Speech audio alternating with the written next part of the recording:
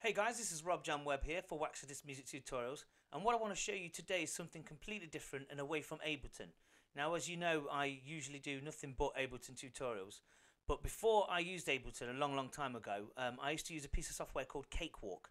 Now, I had this back in the late 1990s when I first got my first Windows PC, and I used it religiously all the way up until around 2010 when I discovered that Ableton had a lot more flexibility. But prior to that, Cakewalk was my #1 choice in software. They were a leading software at the time. They were, quite rival to Cubase, so to speak. But obviously now we get a lot more choice in software, so I moved on to Ableton and stuck with it ever since. But I've just found out that last year, unbeknown to me, because I've not paid any attention to the company, they've now reissued the software entirely free. So you're getting a complete DAW, the whole package, for free. And all you have to do is just register with Bandlab, who are now the owners of it. Because prior to that it was Roland. I'm not sure if they're still linked somehow. But you get the whole package. You get all the plugins with it. You get all of the effects and the third-party synths that come with it. I say third-party, but the built-in presets that come with it. There's some brilliant stuff in there. It's a really solid DAW. And as I say, I've recently just rediscovered it, so I thought I'd download it for nostalgia reasons. And obviously they've got an updated version of it. The version that's on there is pretty similar to the one I used to use, but obviously they've updated it throughout the years. I finished using it on Cakewalk Sonar Producer Edition 3, I think it was. And I used to integrate Reason into that as well, one of the early versions of Reason. And you can rewire Ableton into it anyway. And add all of your third-party plugins that you'd ones you download for free, or the ones that you pay for from Arteria or Roland or Korg or wherever. So it does everything. It does absolutely everything you need it to do. It's got wave editors on it, and it's got all of your MIDI needs and all the capabilities of mixing down. It's got some great mixing down facilities on there, and each channel has already got a pre-programmed retro-looking mixing desk on each panel. So you've got compressor and EQ and various stuff like that. So it's got the whole package, and it's just absolutely free. And when I re-downloaded it the other day, it made me realise just how good it actually was. I've had a little play with it, and I've put together a little lo-fi house tutorial just for the purposes of this video, just to show people who are maybe an avid Pro Tools user or Ableton or Logic user, Cubase. I'm just trying to encourage you to try it for different, just to get a different text, a different texture of using software, and a different sort of sound, really. I would recommend downloading it because it don't cost you anything, and basically having a go on it, because there's no wrong with using, another DAW. There's nothing wrong with having another string to your bow. So I highly recommend it, and it's worth having a play with, even if you end up not using it. It's still worth to challenge yourself and break away from the usual mold that you probably find yourself in. Because I myself, after 9 or 10 years of Ableton, it's so automatic. Sometimes it can be really boring. So downloading Sonar again, well, Cakewalk, as it's still just called now, I found that it was a bit of a challenge, and I thought I wanted to do this, and I dug my heels in, and I just quickly got the basics back under my feet. So I've done a video, and all you have to do is just check the link at the bottom of the description, and you can go and download it yourself. As I say, it's a solid piece of kit, and it's really worth having, even just as a backup. If your DAW, you become bored of the DAW that you're using, and you want something fresh, it's good to have that extra piece of equipment.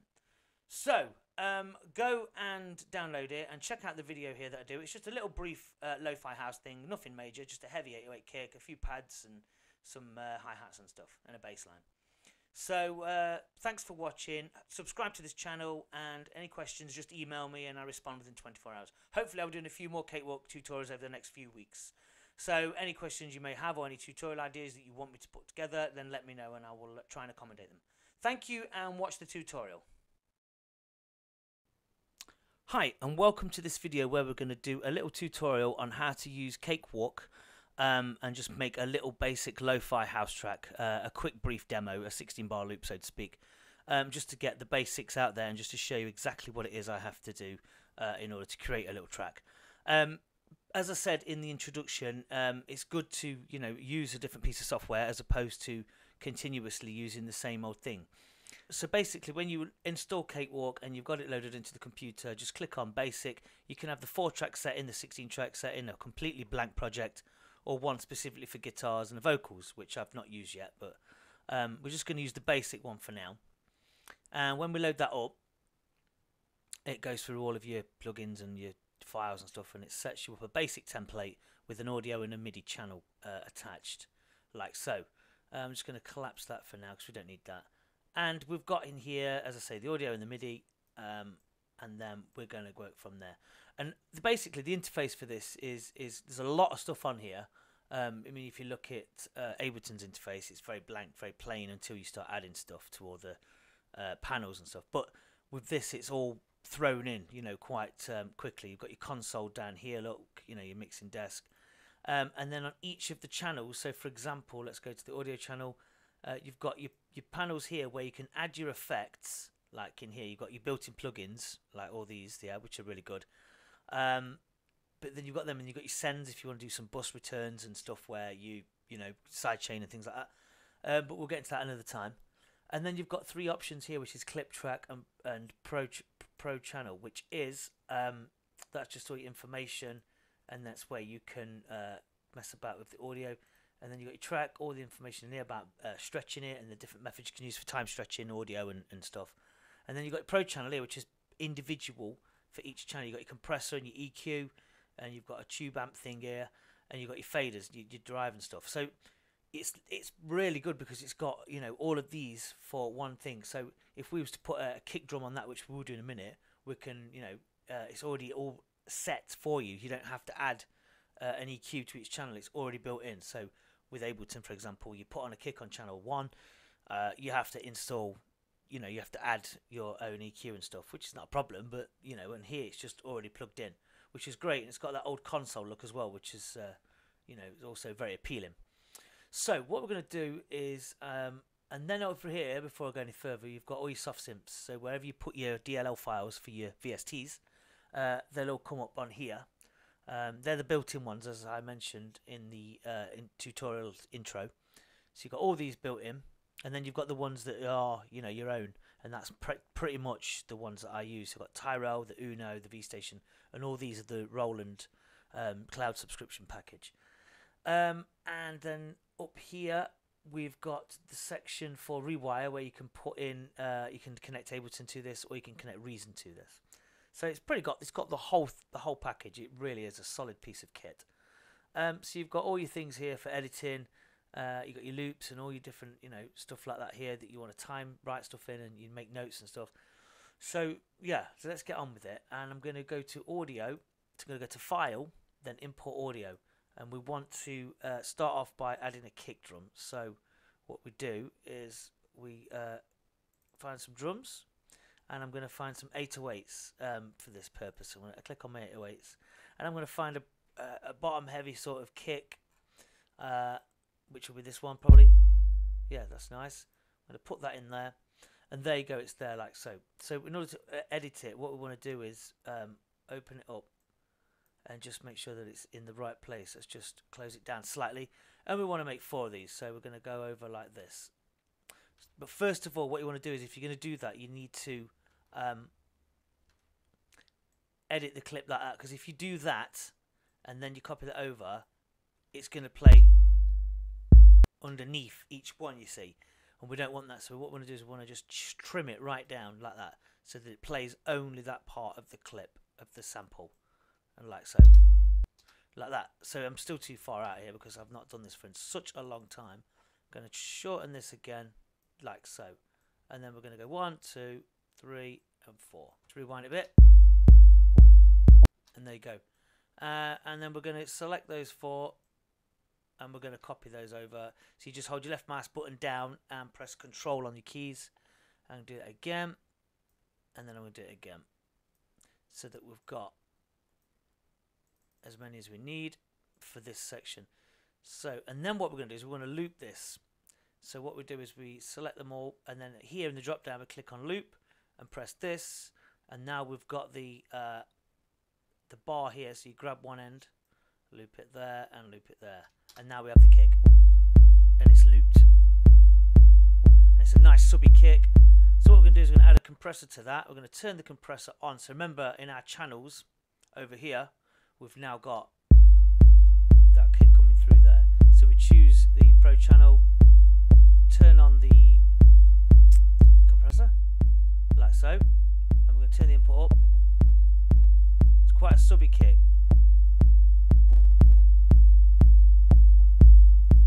And what we could do is, I mean, I've got headphones on, so it's difficult to gauge what sort of level I want. I'm just going to turn my master up on my headphones. And then what we're going to do, it's a bit clicky, I don't know why it's clicky. We're going to turn on the EQ and click this button here, and that opens up the panel of the graphic. And we want it nice and subby.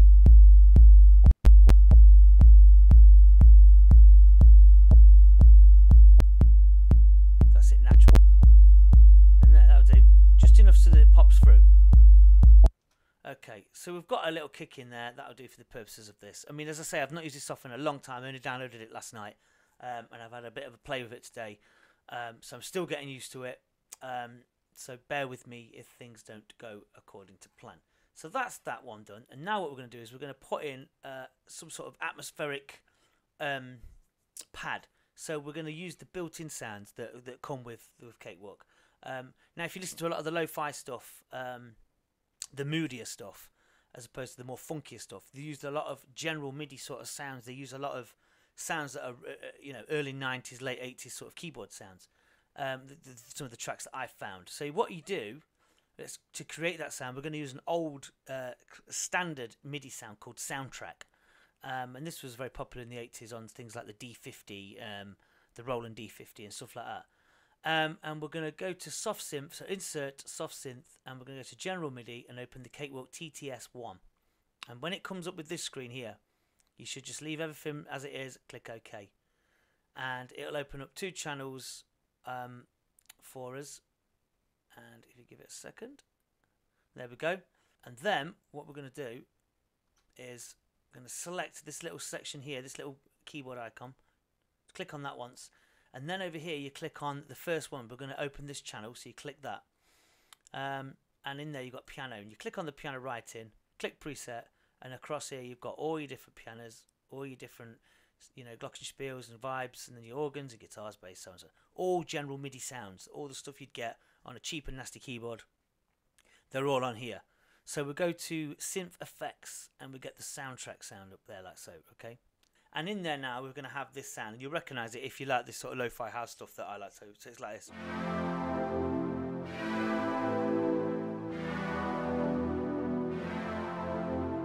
So very simple chords, and I'm going to record those in.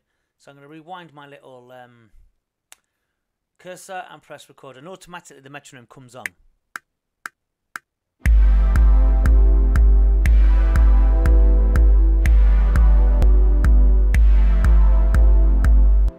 There we go. Okay, so I've recorded those in, and a little bit glitchy because I've not sorted the latency out. So I'll sort that out in another time, and I'm just going to sort these out now. You need to select this one here, and then we're going to zoom in using the cursor, zoom out like you would on any other DAW, and then we're going to highlight them all. So just select over with your left mouse button until they turn white. Process, go to quantize, and it should be on 116, which is standard.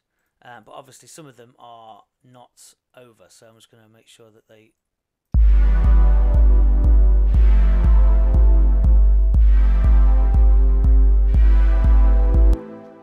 Let's just get these in straight in lines. So I'm just going to quickly whip these in. It's a very simple chord.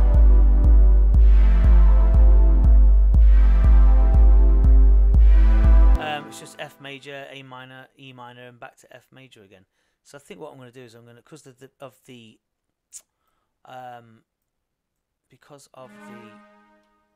attack being quite slow on these notes, I'm going to pull them over slightly, just so it gives it a bit more of an edge when it rolls over.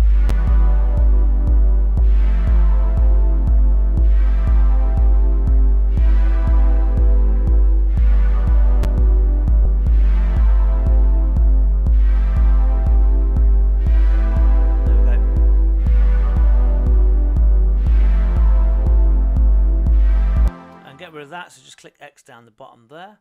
So we've got that in there, and now what we want to do is whack in a quick hi-hat. So I'm going to go insert audio track, and then I'm going to go back to import audio, repeat the process. I'm going to go back into my files. I'm going to find a 909 hi-hat, which is there, open. Let's have a look down here. Get in place. There we go. So what I want to do with this, because it's lo-fi, I want to make it. I want to make the hi-hat a little bit, you know, low down in the transposition. So I'm going to go to process and transpose, and I'm going to transpose it -2, -3. I'm going to take it down, and let's see what happens to that. That's better. And we'll put on a reverb as well in a minute. So copy that over like this. I'll just copy these over. Get them right. There we go. Copy them over again. And again. And let's just move across, and then again as usual.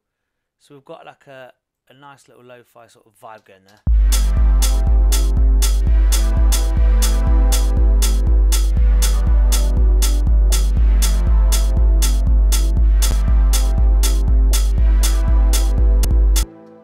So what I want to do is on the reverb, I want to go to my track, and I want to make sure the clip is selected. And we're going to go to the effects here and click the plus sign, and we're going to add the reverb, which is the built-in Cakewalk one, which has got some really nice stuff on it. And we're just going to turn down the dampening. Let's just turn the pre-delay up. Just reverse it slightly. Okay, and then we'll open up the panel. So go to Views and Console View, and we'll turn the volume down slightly. So we've got that in there, and we've got a little bass line. We're going to get a little bass line now. So we're going to go to some more MIDI. Obviously, you can hide hats on that, and just kick on that. And now what we're going to do is whack a quick bass line. So go to Soft Synth again, Insert. And I'm going to use the OXE FM synth, which is one of my favourite synths. And I'm going to come up with a bass line on here. And let's just get a bass. And I want the square bass. I think it's called square. There it is. Look. And it's just a very simple sort of square bass. And it's just very, you know, it might not even work for this. Let's try it.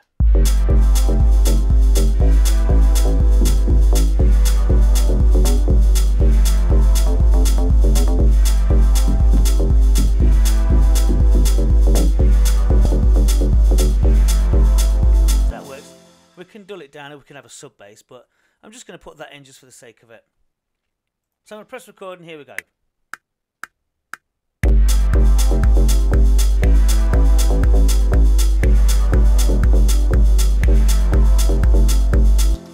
And there we are, that's that little bit done.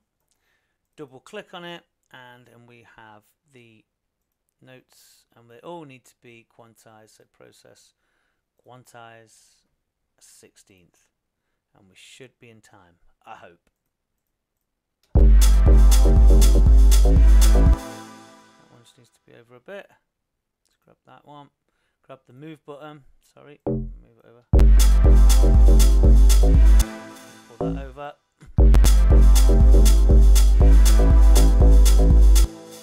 They're out of sync, so what I'm going to do is I'm just going to get rid of them, and then I'm going to copy them and put them over onto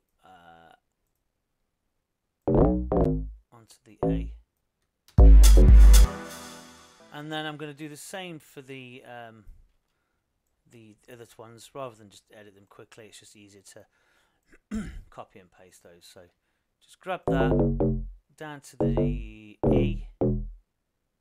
E, and then back to the F. I think that's the F, isn't it? There we go. There.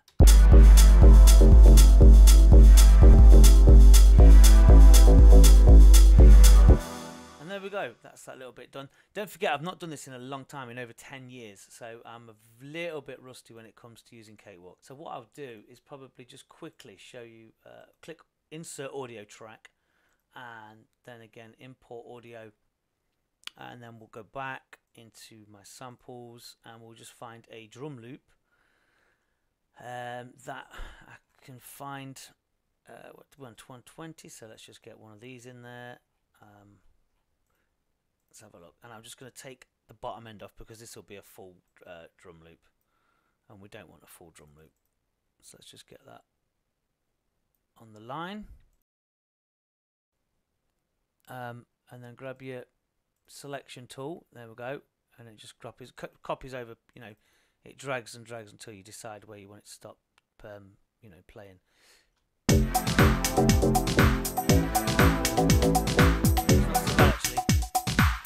So if I was to want to take the bottom end of that out, I'd open this up, turn it on, and just, you know, I just want to be able to take that down. So let's just flatten that completely, like so, and there we are. And then we can move that in like that, and just try that.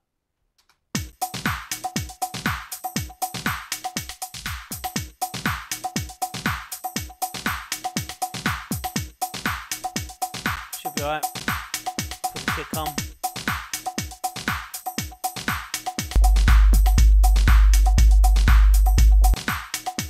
Yeah, I'll do. Let's just double click on it, and you click on this here like this, look. There we go. And then you can chop it out, you can chop bits out, you can, you know, right click on it, insert effect, and you can put a little bit of delay in that bit, or you can reverse it, or whatever it is you want to do. But we'll go into that more in depth at another time. But the basic gist of it is this, you know.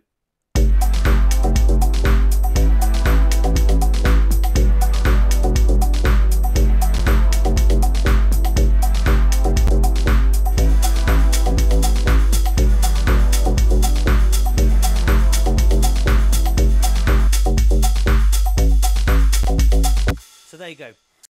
Thanks for watching. Any questions, just email me and I respond within 24 hours. Don't forget to subscribe to the channel and keep your eyes out for more Cakewalk tutorials, more Ableton tutorials, more reviews, etc, etc. Thank you for watching, and I hope that you've downloaded Cakewalk and you're having a go with it and experimenting with it. Thank you and goodbye.